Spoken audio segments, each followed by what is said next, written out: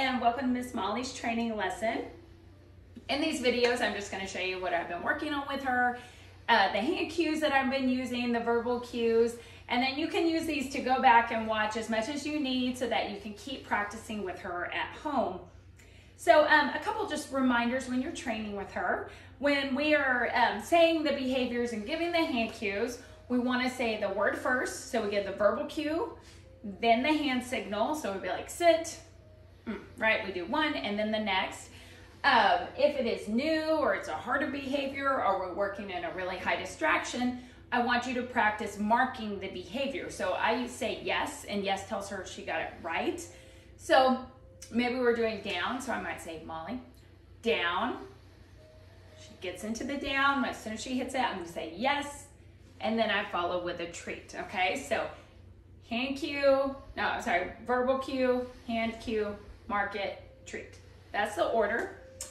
Things to keep in mind is we want to practice in lots of different locations. So I know you take her up to work with you, so you need to be practicing the training up there, and you can just randomly be doing it throughout the day. When you're at home, practice in the front yard, the backyard, practice in different rooms of the house so that she, you know, if the behaviors are staying the same, it's just the environment is changing. When you treat her, keep your treats really small. So even if it starts out as a really long treat, we're gonna tear it into like smaller than a pea. So it's gonna be very small, the food that we're rewarding with. Using the licking mat for her dog food has been great. It's really slowed down her eating, so that becomes its own little event. And I guess what I would say, the last thing I would say is just when you're hanging out with her and Molly is being calm and still, and maybe she chooses to go lay down on a mat or bed, make sure to acknowledge that calm, still good behavior, right? That when she picks the right bone to go chew on and it's not a shoe, tell her you like it, praise her, you know, engage with her, pet her in those times where she's being calm. Molly's been really good about not grabbing my shoes, not going between my feet. And in the beginning when she would do that, I would get onto her, I'd tell her leave it, I would say But on the other side of that is when you're walking with her, if she's just walking along with you, praise her, you know, because we know that she could be biting your shoes. So praise her when she's walking nicely with you. All right, so let's get started. We're gonna warm up with some easy behaviors. Some of these she already knew, like the sit and down. So that's my cue for sit. I do a palm up for sit, palm down, and for her, it might go a little lower, she's low. But we're gonna add on to that, and we're gonna do watch me. So it's watch me, fist to chin, and watch me is eye contact. And if she's looking at you, she's thinking about you, right? If she's looking at something else going on, that is where her brain is. So you'll see me do the watch me. Stand is another one. We didn't spend a ton of time on stand, but stand is going from sit or down position and just standing up on all fours. And adding that stand occasionally between sit and down, it gives us other behavior to do, right? Because a lot of times we work on sit and then down, sit and then down. So you'll ask your dog to sit and they lay down because that's where the reward comes. So we want to randomly throw in a stand to keep her focused. And then touch. So touch is a nose bump to your palm. So I'll say touch and I'll put my palm down, yeah. And she'll come over and bump it. It's a way to get her attention. It can be an alternative way to call her to come. It's a great way, like if you were sitting in your office at work, you might be talking to somebody, but you're asking Molly to do a touch, right? You're keeping her engaged with you. It's not a big behavior, but it's a way to keep her close, just like a watch me might. So I'm gonna run through those behaviors. Those are typically my warm-up behaviors I'm doing with her. So Molly, touch. Touch, yes. So I marked it with the yes. And then I can reward. The yes also buys me a little time, so if I need to go fish a treat out, I can. I could have called her to come, but I chose to do the touch right there. So Molly, touch, yes. Good girl. Now, as I'm working with her, I'm not gonna reward every behavior. What I'll start to do is choose the best versions of a behavior, right? When she sits but does it immediately, maybe that one gets treated where a slow sit doesn't. Good girl, okay. sit. Good girl. Good. Down. Yes. So I'm going to reward that, but I don't have to reward it every time. She's pretty darn good at it. Down. Yes. Good. Stand. Yes, good girl. Right there. So that one, I'm just pulling her up. So we'll do that a couple times. That's the one that I will reward that one fairly frequently because it's new. We didn't spend a lot of time on it, so she's not as proficient at it. Sit. Good girl, Molly. Stand. Yes. So even if she sits after I mark it, I'm going to come back down and reward her while she's standing. So I don't want to give her the treat if she pops back into the sit, so I can just help her get up. Good girl. Now let's try the down from stand. Down. Yes. So that, I know it doesn't look hard, but that can be harder because we've practiced doing down so much from the sit position. Okay.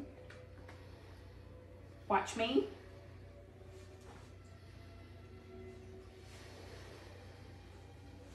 Yes. Good girl. Good girl. Touch. Good girl. Touch. Ooh, touch. Yes. Good girl. Okay. Sit. Touch. Down. Watch me. Watch me. Stand. Good girl. Okay. Good, and touch. Yes. All right, so we can just play around with those. Those are nice behaviors. She's doing great. So watch me, sit, down, stand, but on Molly's, you know, Molly height, and then your touch. So you'll see me doing touch a lot, just getting her in close to me. All right, so the next behavior we're gonna work on is stay. So stay means to freeze. It means do not move until I release you. So my hand cue is a flat palm up.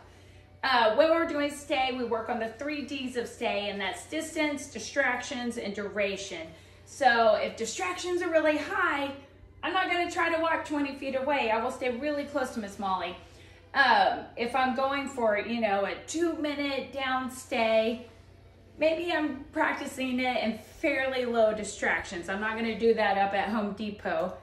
Not yet, right? So we kind of work on the 3 Ds, distance, distraction, duration. But you work on them each a little bit separately, and then you finally put them all together. And that's when you have a really good rock solid stay. So throughout the stay, you're gonna come back and reward her. And when it's over, you say, okay, and pat your leg. So the okay and patting your leg twice, that's her clear release. So ready?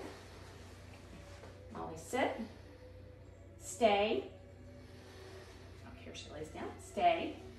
So I'm gonna start out really easy, just move, stay.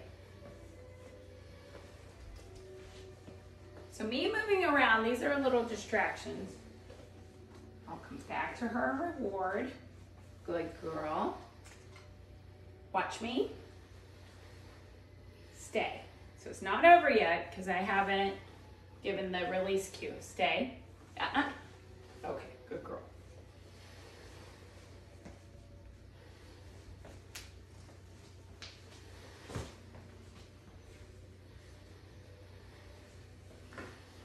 So I'm going out a little further each time. We're just building it up, baby steps. Good girl. Stay.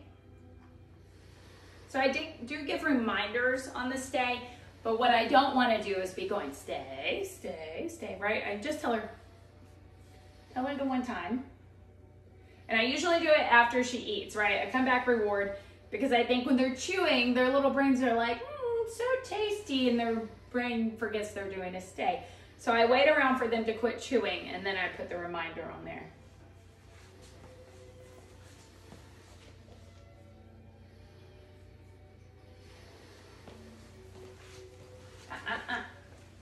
Stay. So that's me giving her correction, doing the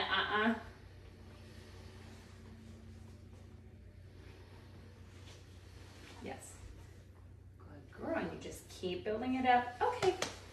Now, if you're doing the stay, and like right there where she got up, if she breaks her stay, our job is to go back and tell her what to do instead, right? So I don't want to ask my dog to stay and then just let them get up and leave. So be paying attention to her, because the quicker you can correct her for getting up and leaving, the better, right? The faster. If she walks across the room and I already let her be across the room and I'm like, hey, you were supposed to be back there, that moment's over. So, you know, if you see her staying and then you see her thinking about getting up, that's where you should be correcting it. And all I mean when I say correction is a little sit, right? Or stay. So the says, I don't like that. That's not what we're doing. Here's what to do. And then you tell her, and we reward her for making the right choice. Okay. Good girl. So, all right. I don't want to spend the whole video doing stays, but reward throughout the stay. Slowly build in distractions, distance, duration. Good girl. Touch. Oh, yeah. Good girl. All right.